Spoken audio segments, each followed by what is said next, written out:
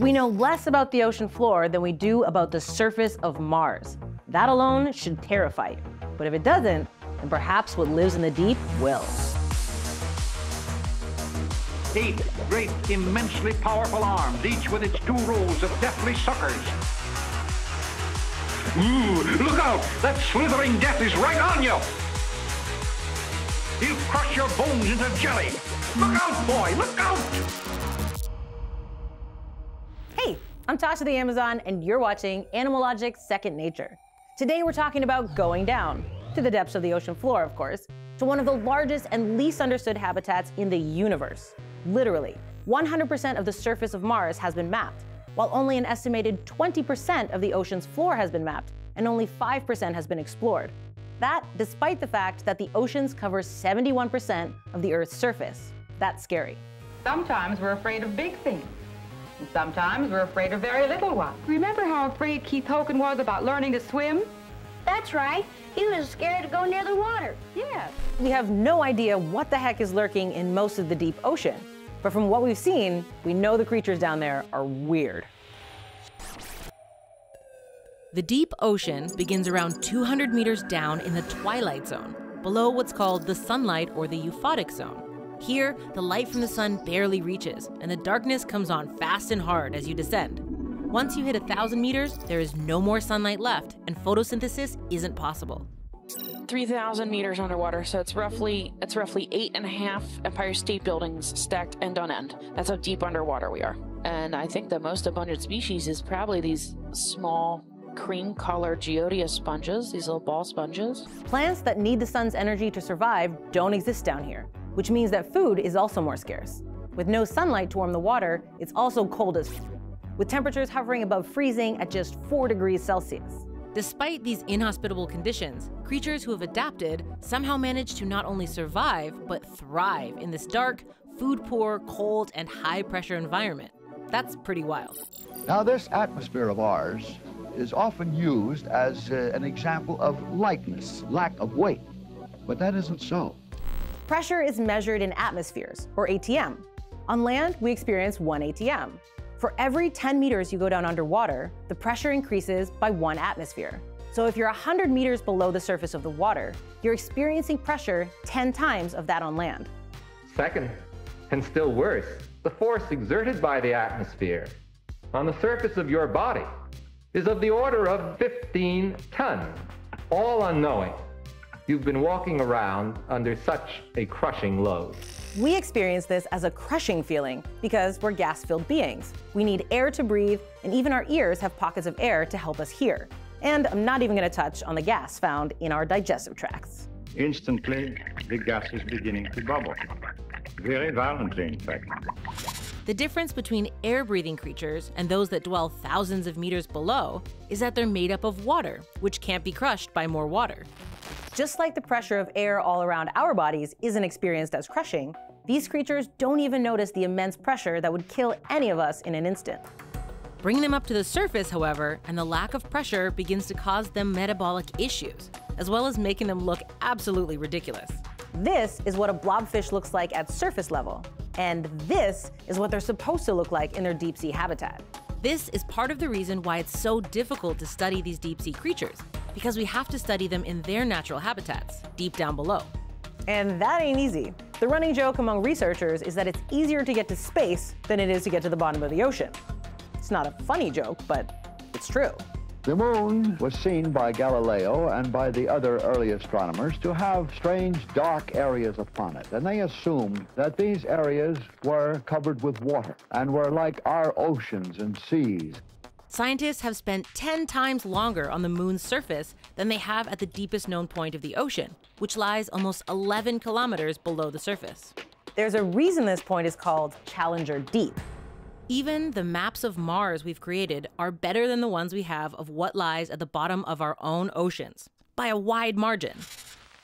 Off into space. Man, that takes real teamwork. So, just what kind of weirdos have we encountered in our limited exploration of the deepest oceans? Let's set the scene by first taking a look at a formation of mostly glass sponges that deep-sea scientists have dubbed the Forest of the Weird. This is the kind of strangeness you can expect when you descend into the depths of the ocean. Wow, it goes on and on too. Every time we do these dives, all I can think about is, you know, this is the type of experience someone would have if they found like life on another planet. You know, everything's so alien to, at least for me, even though I've been doing it for 5 years, it's still like I'm on another planet. Yeah, and it's definitely the same for me as well, pilot, because even though I work on these sponges, a scene like this is just extraordinary. So, first up is a real-life creature that has reached the heights of myth and legend, the giant squid. Despite the fact that the largest specimen found was almost 18 meters long, these elusive giants are extremely hard to encounter in the deep. Most of what we know of them are from dead specimens that have floated up to the surface. They've only been seen alive in their natural deep-sea habitat a handful of times. In addition to being the largest invertebrates on Earth, giant squid also have the largest eye of any creature on the planet, measuring 25 centimeters across. Because of these huge peepers, where other creatures would be sightless in the depths, giant squid can see just fine. You might not believe me, but this is also a squid. It's called a big fin squid, and there are only 3 known species that live all throughout the deep ocean. These are the deepest dwelling squid we know of, and their long, draping arms, which are covered in tiny suckers, are thought to catch food as it floats by, or they drag along the seafloor to snatch up its snacks. All of their arms and tentacles have this long spaghetti-like extension. It's really difficult to tell the arms from the tentacles, which is very unusual for a squid. The longest big fin was recorded at 6.4 meters, or longer than a giraffe is tall. But when it comes to weird-looking creatures, nothing tops a jelly, who are common inhabitants of the very deep ocean.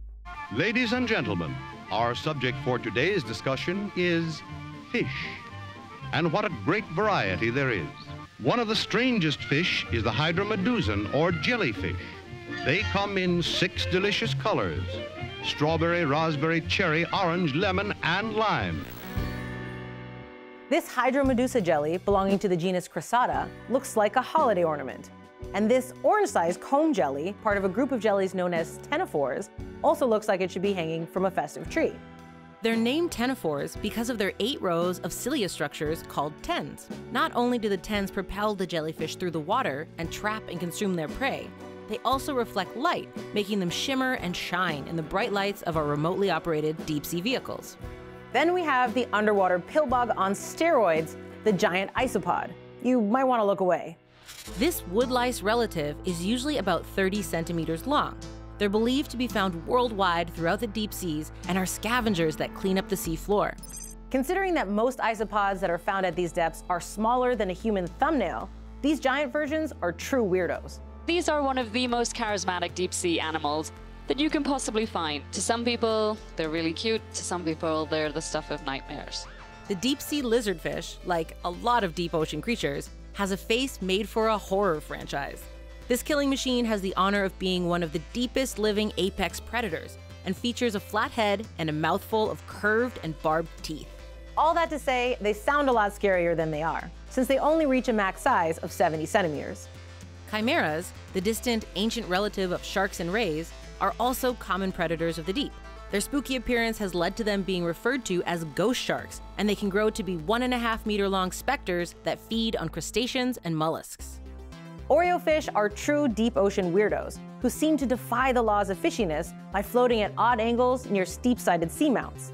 Oreos, which is short for fish in the Oreostomatidae family, point themselves in the direction of the current, which increases their chances of snagging a snack that floats by and enables them to hold position near the safety of nearby shelter, all while conserving energy when not feeding. Yep, just gonna go upside down, check you out. I really enjoy these Oreo fish. They kind of look like something out of a cartoon with their giant eyes and their big mouths. You know, these Oreo fish can be a bit territorial, so maybe this fish that really is checking us out here. When it comes to deep-sea freakiness, nothing comes close to the anglerfish. Looks aside, these toothy beasts are some of the most cunning hunters of the deep. They use a luminescent fin ray to attract prey, the glow of which comes from symbiotic bacteria. Once a curious fish comes too close, it'll quickly be snapped up by the anglerfish. And if you thought the anglerfish was scary, here's what scares the anglerfish. Now, anybody who hasn't a firm grip on his emotions had better not look anymore, for something's going to happen around here, and I don't mean maybe. The Atlantic midshipman, which buries itself in the sea floor and uses a wait and ambush hunting strategy, will make a lunch of an anglerfish before it even knows what hit it. The dotted lines of luminous photophores that go down the sides of this fish are where it gets its strange common name. Sticking with the nautical theme, these photophores resemble the buttons down the coats of young naval officers, called midshipsmen. But just because something's weird doesn't always mean it's scary. Some weird creatures are just straight up cute, like these depth-dwelling octos, which seem to be in some kind of unspoken cuteness competition. First, there's the flapjack octopus, a member of a unique group called serrate octopuses, which have webbing between their arms. In the case of this little cutie, the webbing gives it that distinct pancake shape. In addition to making them even cuter, fins on either side of their heads are the primary way of getting around, as opposed to the jet propulsion method of other octopods. Unlike other groups, serrate octopuses can't change their color or skin texture to camouflage themselves in their environment, nor do they have ink. Finger-like projections on their arms help them locate yummy morsels, like worms and other small invertebrates on the seafloor. To stir up some snacks, the flapjack octopus will flap its arms to disturb the sediment on the bottom. So without the ability to camouflage, how do these creatures avoid detection? In the deep ocean, they don't need camo, as they can hide in plain sight.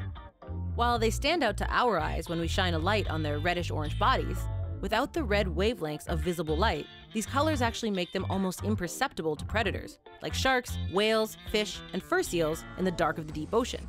Well, let's call this fellow names, too. He deserves to be sworn at. You old cephalopod, that's you. Octopus punctatus, accent on the punk. Next up on the list of deep-sea octo-cuties, we have the so-dubbed Casper octopus. The ghostly appearance of this all-white octopus is what earned it its name. What stands out about this short-armed octopus is that it was found at more than 4,000 meters below the surface. So far, the only octopuses we've ever observed this deep are finned octopuses of the Serrata suborder, like the flapjack. So far, this one hasn't even been scientifically classified, since we only know it from images and not from specimens. Maybe someday we'll have a real binomial name for this deep-sea darling. We can't talk about the deep's cutest octopuses without mentioning the Dubeau octopus, another group of serrate octopods that are seriously adorable. The Grimpoteuthis genus, of so far 17 species, is nicknamed Dubeau because of their large flapping fins, located above their eyes, that look like an elephant's ears. These cuties are assumed to live around the globe and have been observed as deep as 7,000 meters, making these the deepest dwelling mollusks that we've ever encountered. Whether it's terrifying or adorable, the whole range of weirdness can be found deep down in our very own oceans. If this is just 5% of what we've discovered, imagine the weird that is lurking in the other 95%. Basically, the world's life support system is dependent on the ocean, right? A lot of people don't realize that every other breath we take is because of the ocean. All these efforts are to really sort of shine a light on what a wonderful and amazing place the ocean is, including the deep sea, and bring that home. This is our home planet, and we need to understand what's out there. So what should we talk about next? Let me know in the comments, and don't forget to subscribe for new episodes every week. Bye! In case you missed it, Animalogic has launched a channel membership program. It's the easiest way to support the channel and help us keep bringing you original nature content. If you become an Animalogic superfan, you'll get priority replies to all your comments, photos and status updates when we're out in the field. Scene 1, take 1.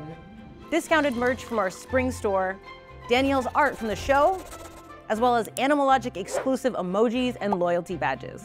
There's also a few exciting new perks in the works. So if you like the channel and want to support us and be part of Animalogic, please become a member by clicking the join button below. Thanks so much, and I hope you enjoyed the episode.